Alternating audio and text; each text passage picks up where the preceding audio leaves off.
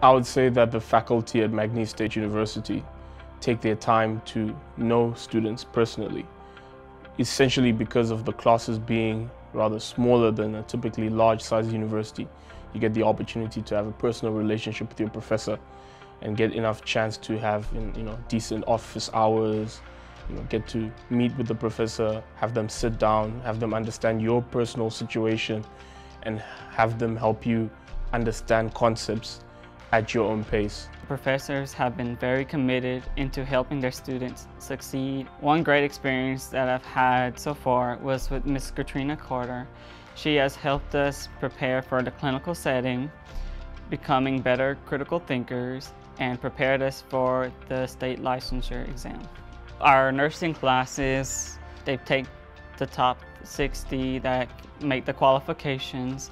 And during lectures, we usually tend to have like 1 to 2 professors that are teaching the classes. And if we don't have an understanding of it, they also offer office hours, or they'll let us see them after class, and they'll try to explain things better if they didn't get to. I would say all of the faculty typically go way beyond and have gone beyond for their students.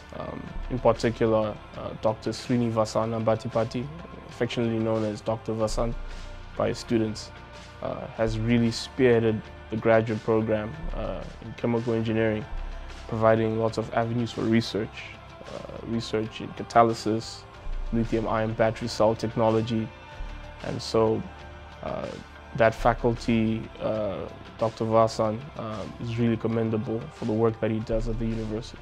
The goal for our faculty is to get the students to learn, not just to get a degree, but to learn and actually walk out of the gates of this university with knowledge that can be used in the world.